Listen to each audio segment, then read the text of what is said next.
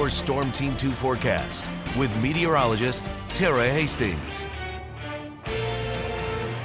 Well, we are going to see just a little bit of cloud cover here in the next couple of hours. Mostly clear skies heading into the overnight hours, and that will allow our temperatures to quickly drop. 29 degrees by 7 o'clock, 26 at 9 o'clock, and dropping down to 24 at 11. Tomorrow morning, lots of sunshine, but we'll start off in the teens in most locations.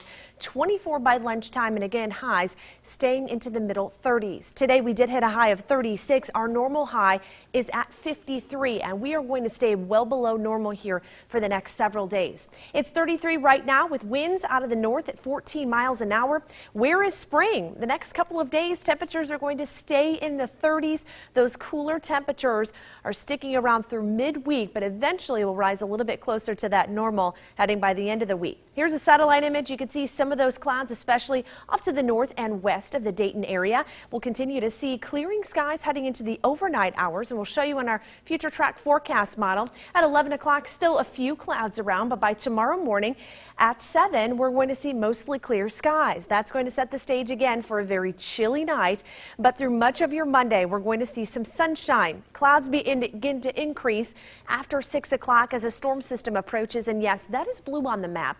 We have a chance for some snow showers to develop after midnight heading into Monday through the overnight hours and into early Tuesday morning.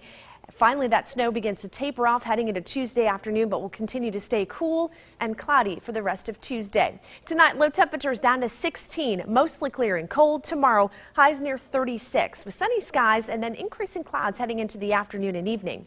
In your Storm Team 2 7-day forecast, mostly cloudy skies for you Tuesday with those snow showers likely, temperatures near 34. It doesn't look like we're going to see too much in the way of accumulation, maybe a dusting in some of those grassy surfaces, but still I think the ground is just a little bit too warm. Eventually, our temperatures do warm up into the 50s for Thursday, Friday, and Saturday. Well, that's good news, but it is good.